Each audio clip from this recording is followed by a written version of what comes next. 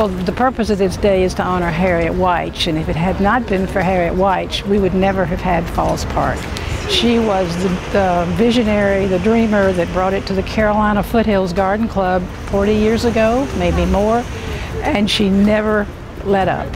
How fitting to have this incredible sculpture placed in Harriet's garden at one of the entrances to a community gathering place that she envisioned over 50 years ago. Public art enhances the urban experience of a city. With over 70 diverse pieces of public art in Greenville, we do just that. Rose Crystal Tower will further propel Greenville as a serious arts community. Okay. Well, the Chihuly is absolutely the epitome of Harriet. It's graceful, it's subtle, and it's powerful. This sculpture is truly the perfect way to remember and honor Harriet Wyche.